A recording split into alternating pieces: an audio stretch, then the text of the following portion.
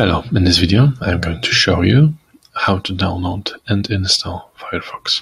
First you need to type Firefox in Google. Now choose the first site and click download Firefox. So it is now being downloaded. You click to open the file. Now the installer is going to turn on. It is now being installed. So we just have to wait a few moments until it finishes. So stay with me for a moment.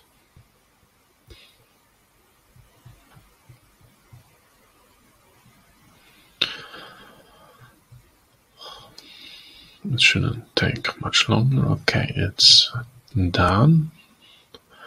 Now it should open a new page with Mozilla, and it's there. So these are some settings. Either you set it as a default browser, you can skip this part and we will do so, and skip this one too, and let's start browsing. So that's it, we got Mozilla here. Make sure to like and subscribe. Bye.